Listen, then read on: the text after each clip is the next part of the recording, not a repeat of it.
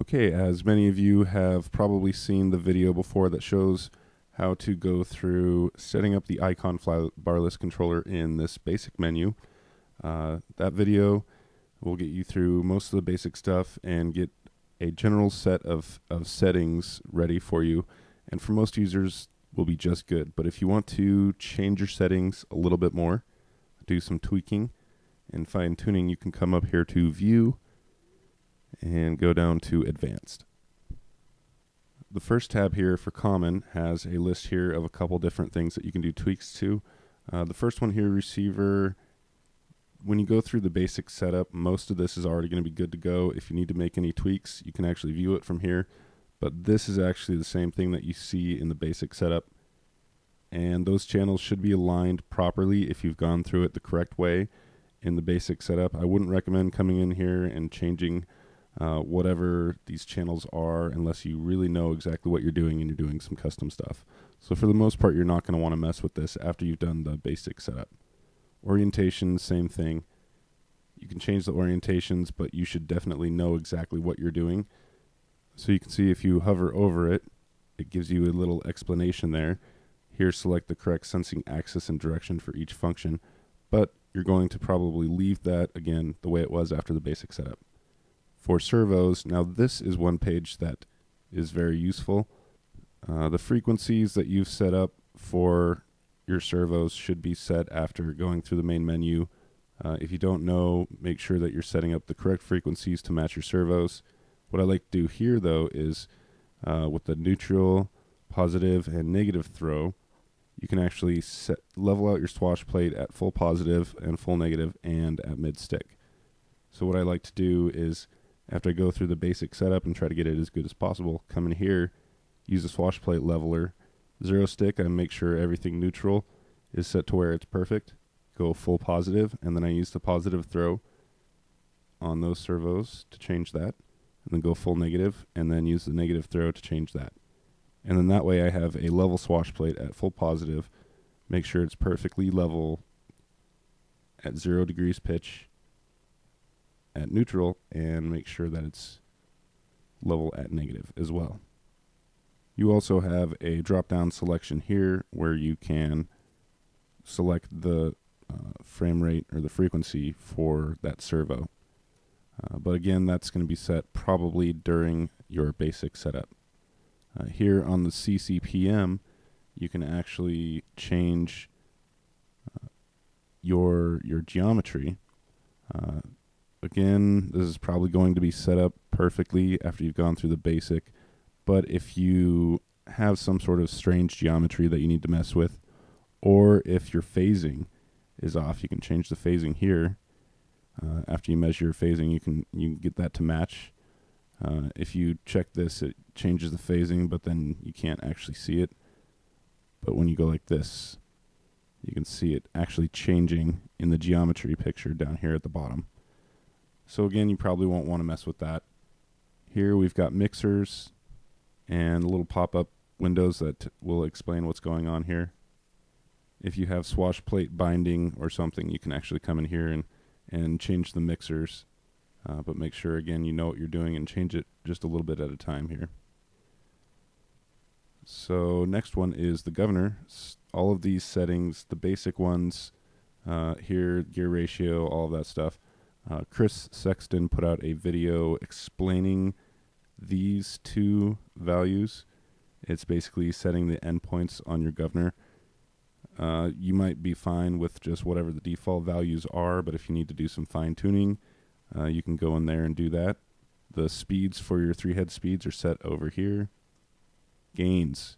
Now we've got the proportional, integral, and derivative gains. Again, these pop up here with little bubbles that explain how these gains work. What I recommend that you do is use the default settings at first if you're using your governor and everything. And if you're noticing that it's too slow, you might want to bump the gain up. And if you're noticing that your tail is bouncing around too fast in hard maneuvers, then you may want to turn some of these gains down.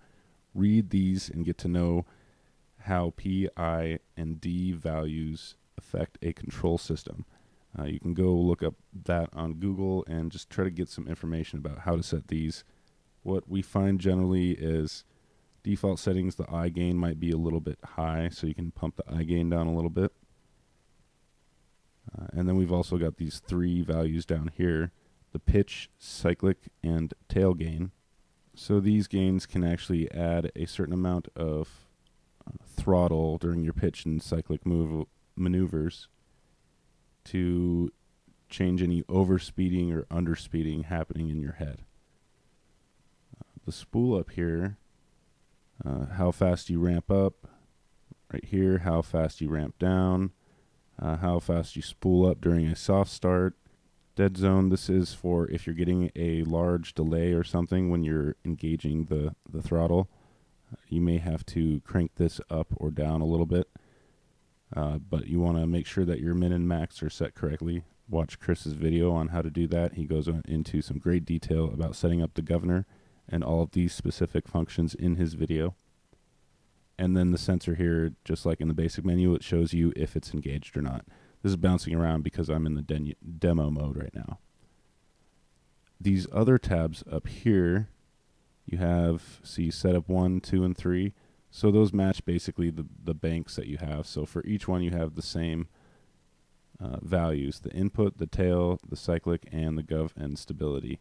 So for the input, this stick deadband, I think what you want is as low as possible, but without twitching in your servos. I think sometimes at center stick you could get some twitching, and if that's happening, you can crank this up a little bit. The newer digital higher grade servos, you can probably have whatever the default value is, or have that as low as possible. Exponentials here, traditional exponential values. If you don't know how those work, just do a little bit of research on those. Basically, we'll kind of make it so that around center stick, it's a little bit softer. So you've got the values for your elevator, your tail, your pitch. I like to stick with the default values. I think those are 20. Don't remember for sure. But if you're finding that you want a little bit more control around center stick, you can turn those exponential values down. So you don't want to add exponential in your controller. It's already added here. This is where you change those. Tail dynamic, this is kind of about the tail stops. Like when your tail is stopping too hard, it could be a little bit hard on your mechanics. So you can slow that down and soften it up a little bit with this value. Here in the tail, again, you've got some gain values, the I, D, and P. Sometimes you might have to turn the I gain down. You also have some cyclic pre-compensation. If you turn that on, this might be a useful thing. Try it, crank it up, crank it down. Don't change it too much. Just see if you get a good feel for it. Also, again, if you have questions about how these work, just hover over them, and you'll get these little bubbles that will explain exactly how this stuff works. Tail rotational speed and tail asymmetry. If you have some, it's going fast in one direction, but slower in another direction in a pirouette, you can actually change that with this value. In the cyclic here, these are all values that basically the gain values for your cyclic movements. Again, if you're finding a bunch of bouncing and oscillations, you may want to turn these down. If things are happening too slow, you may want to crank them up a little bit. Elevator, looks like when you move these in the aileron, it'll try to match that with the elevator, because generally if something's happening in the aileron, it's probably happening in the elevator too. So it looks like that's how you change those. They change together. Oh, okay, here with this button, if you have that engaged, they'll change together in a 1-to-1.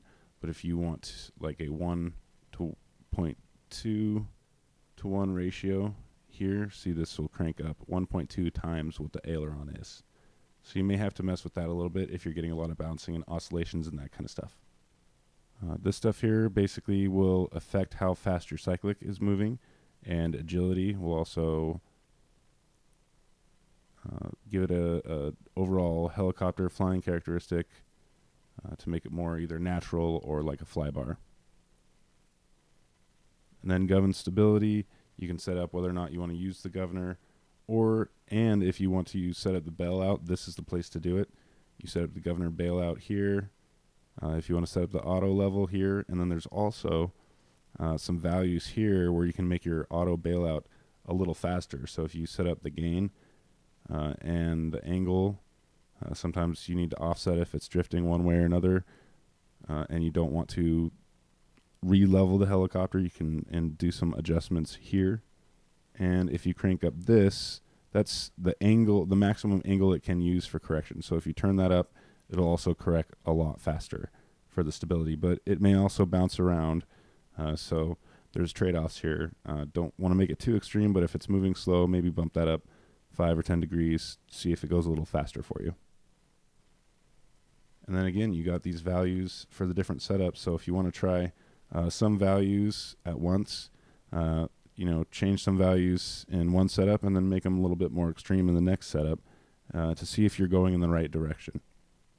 If you're not, change the values in the other direction, and this way you can have a couple different setups that you can try while you're making adjustments and fine-tuning your helicopter in between hooking up and making changes. Okay, and then just a quick overview of this menu here at the top. Usually you're going to be a CCPM, but there's different types of heads here, and then 140-degree CCPM for JR. That will essentially change how the CCPM stuff is set up here by default. And this is for copying information from one bank to another. So you can, if you've gone through setup 1 and you want to copy all of the same parameters over to the other ones, you can copy it just to one, or you can copy it over to every single one. So if you find exactly what you like and you want all your switches to have those same parameters, find the setup you want, copy it to all the setups, then click copy, and then it'll copy all those parameters over, and then you're good to go. Okay, last thing, this little check mode. If you hover over here, it will give you a quick little explanation about what it is. It basically makes the deadband large so that you can get center stick really easily, and turns off all the gain values and everything so you can do mechanical setups really easy. So sometimes it's pretty easy to come here and do the check mode, and when you're going through the servos and setting all that stuff, it's pretty helpful to do that. But make sure you come and you uncheck that. Usually I don't like to mess with it because it's really easy to forget and keep that checked, and you don't want to fly a helicopter when it's in that mode. So that is the advanced menu in a nutshell. For much more details, you can again go over any of these, hover over it, and the little bubble will pop up and give you all of the details on it. But you can make everything a little bit faster, tweak things a little bit more to your personal liking, and if you have any questions, feel free to hit me up in the comments section, and I'll chase down any answer that I can for you. Thanks.